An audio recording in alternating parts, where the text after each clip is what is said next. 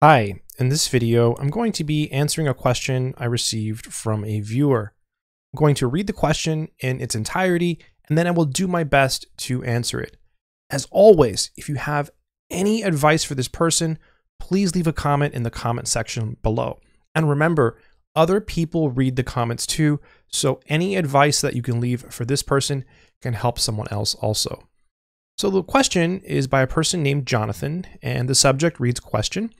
And the message is as follows. Hey Math Sorcerer, I've Googled this simple question but have yet to find a satisfactory answer to it. Does homework count as studying?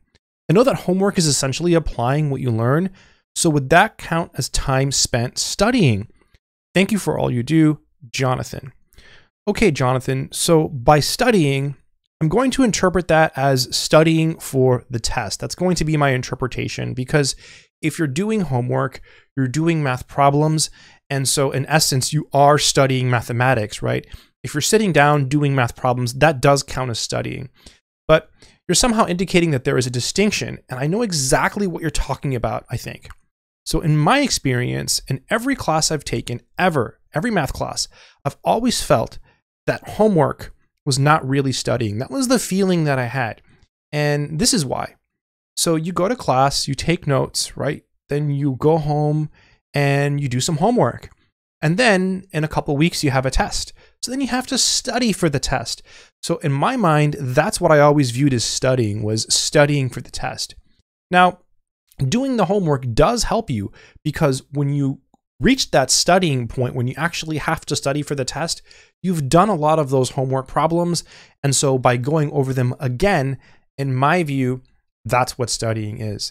So to answer your question, does homework count as studying? Yes and no. But again, in my experience, you do the homework, and then when you finish the homework, you go back and then you study for the test. And that's, in my mind, in a college setting, that's what studying is studying for the test, going back and reviewing all of your homework, all of your notes, and preparing for the exam.